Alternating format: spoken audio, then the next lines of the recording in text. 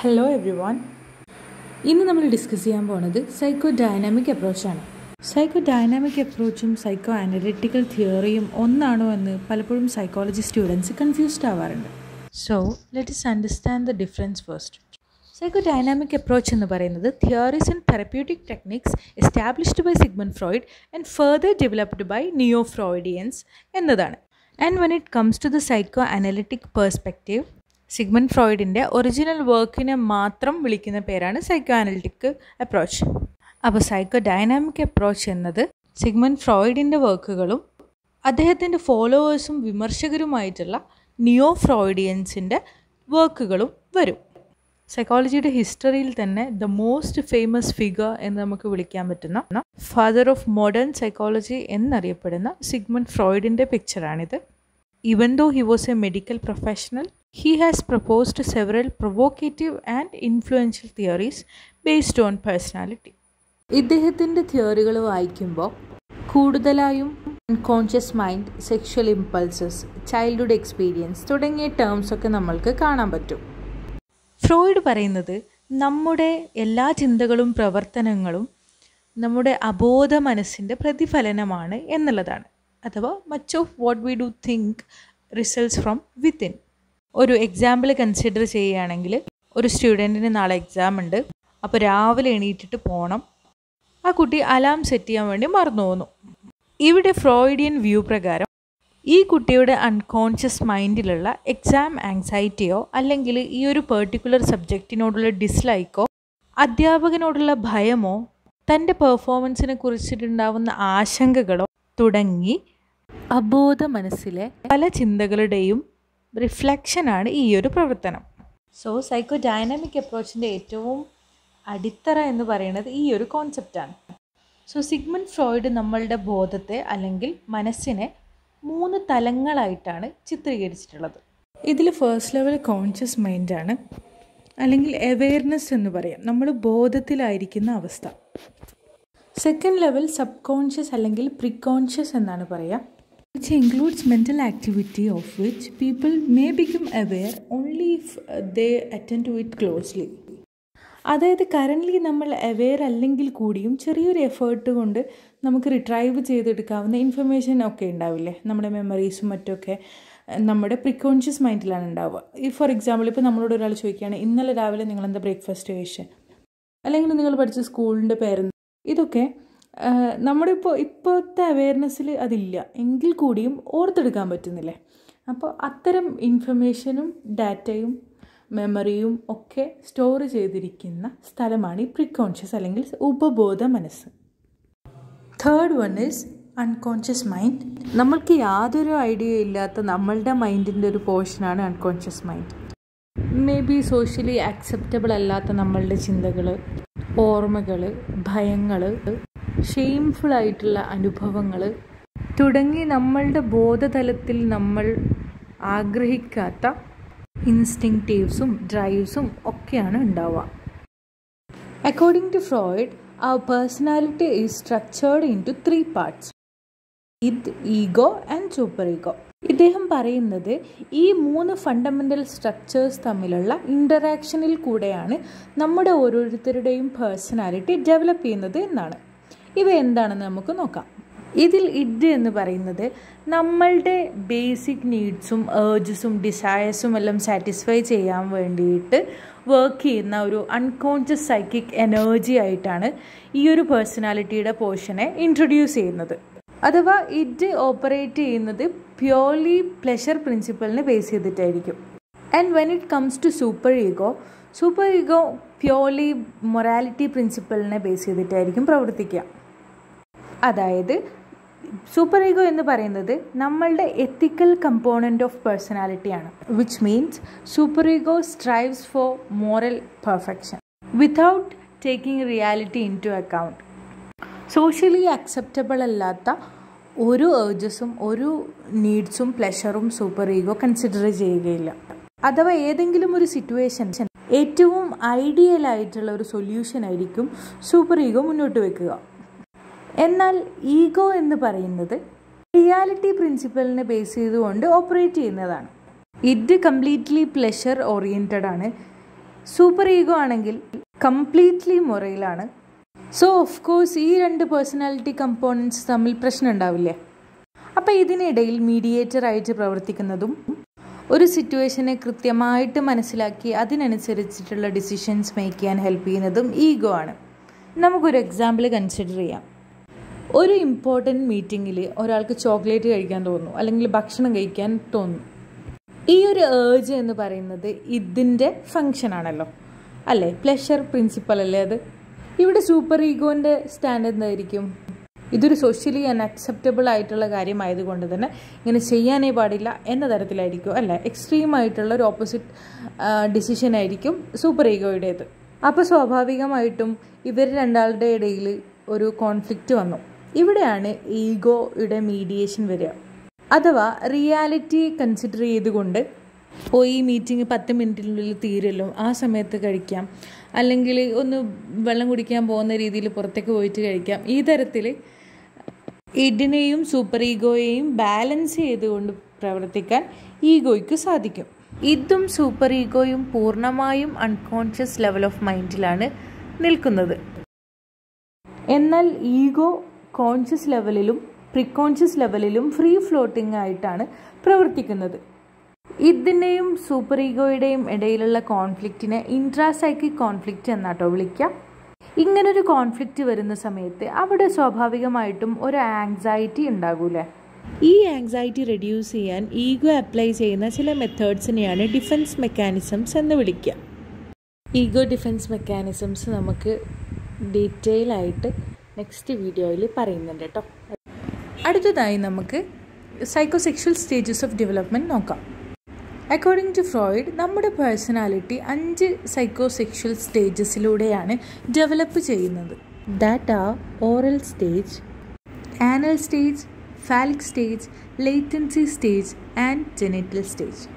എന്തുകൊണ്ടായിരിക്കും psychosexual stages of development എന്ന് Freud വിളിക്കാൻ കാരണം ഫ്രോയിഡ് പറയുന്നത് നമ്മുടെ ഡെവലപ്മെൻറ്റിൻ്റെ ഓരോ സ്റ്റേജിലും ഒരു ലിബിഡോ എനർജി എന്ന് ഫ്രോയിഡ് ഉദ്ദേശിക്കുന്നത് സെക്ഷൽ എനർജിയാണ്, നമ്മുടെ ശരീരത്തിൻ്റെ വിവിധ ഭാഗങ്ങളിലായിട്ട് കോൺസെൻട്രേറ്റ് ചെയ്യും. അതിനനുസരിച്ചിട്ടാണ് ഈ ഒരു സ്റ്റേജസിൻ്റെ നെയിമിങ് വന്നത്. First സ്റ്റേജായ oral stage birth to 1 year ആണ് കൺസിഡർ ചെയ്യുന്നത്. ബർത്ത് ടു 1 ഇയർ ഒക്കെ പ്രായമുള്ള ഒരു കുട്ടിയെ എടുത്ത് നോക്കൂ. ആ കുട്ടി അപ്പോൾ എന്താ ചെയ്യുക? ആ ഒരു പ്രായത്തിൽ ഓഫ് കോഴ്സ് അത് പാല് കിട്ടാൻ വേണ്ടി കരയും, അല്ലെങ്കിൽ വായിൽ വിരലിടും, കയ്യിൽ കിട്ടുന്ന സാധനങ്ങളൊക്കെ വായിക്കൊണ്ടുപോയിടും, അല്ലേ? സോ മൗത്ത് ഓറിയൻറ്റഡ് ആയിട്ടുള്ള ആക്ടിവിറ്റീസ് ആയിരിക്കും കുട്ടി ചെയ്യുക. അതായത് ഈ ഒരു സ്റ്റേജിൽ ലിബിഡോയുടെ ഗ്രാറ്റിഫിക്കേഷൻ സംഭവിക്കുന്നത് മൗത്ത് ത്രൂ ആണ്. സെക്കൻഡ് സ്റ്റേജായ ആനൽ സ്റ്റേജിലേക്ക് വരുമ്പോൾ പ്രൈമറി പ്ലഷർ സെൻറ്റർ ഏനസ് ആയിരിക്കും. അതായത് ഈ പ്രായത്തിലുള്ള കുട്ടികൾ പ്ലഷർ കണ്ടെത്തുന്നത് തൻ്റെ bladder and bowl moments control ചെയ്യുന്നതിലായിരിക്കും. കുട്ടികളെ ഒന്ന് ഒബ്സർവ് ചെയ്ത് നോക്കിയാൽ മതി. ഈ ഒരു ഏജിലായിരിക്കും, 1 വയസ്സ് മുതൽ 3 വയസ്സ് വരെയുള്ള പ്രായത്തിൻ്റെ ഇടയ്ക്കായിരിക്കില്ലേ നമ്മളെ പാരൻസ് നമ്മുടെ ടോയ്ലറ്റ് ട്രെയിനിങ് ഒക്കെ സ്റ്റാർട്ട് ചെയ്തിട്ടുണ്ടാവുക. തേർഡ് സ്റ്റേജ് എന്ന് പറയുന്നത് ഫാലിക് സ്റ്റേജ് ആണ്. ഇവിടെ പ്ലഷർ സെൻറ്റർ ചെയ്തിട്ടുണ്ടാവുക ജെനൈറ്റൽ ഏരിയയിലായിരിക്കും. ഈ ഒരു സ്റ്റേജിലാണ് കുട്ടികൾ സ്വന്തം ജെനൈറ്റൽ ഓർഗനെ പറ്റിയും മെയിൽ ഫീമെയിൽ ബയോളജിക്കൽ ഡിഫറൻസിനെ പറ്റിയൊക്കെ തിരിച്ചറിയുന്ന ഒരു കാലം. ഈ ഒരു ഡിഫറൻസ് മനസ്സിലാവുന്നതോടെ കുട്ടികൾ തങ്ങളുടെ സെയിം സെക്സ് പാരൻറ്റ്, അഥവാ പെൺകുട്ടികളാണെങ്കിൽ അമ്മ, ആൺകുട്ടികളാണെങ്കിൽ അച്ഛൻ, ഇവരുമായി സ്വയം ഐഡൻറ്റിഫൈ ചെയ്യും. മാത്രമല്ല തങ്ങളുടെ opposite sex പാരൻറ്റിനോട് sexual attraction develop ചെയ്യുകയും ചെയ്യും എന്നാണ് ഫ്രോയിഡ് പറയുന്നത്. ബോയ്സിന് തങ്ങളുടെ മദറിനോട് തോന്നുന്ന സെക്ഷൽ അട്രാക്ഷനെ അദ്ദേഹം ഈഡിപ്പസ് കോംപ്ലക്സ് എന്നും, പെൺകുട്ടികൾക്ക് ഫാദറിനോട് തോന്നുന്ന അട്രാക്ഷനെ ഇലക്ട്ര കോംപ്ലക്സ് എന്നുമാണ് വിളിക്കുന്നത്.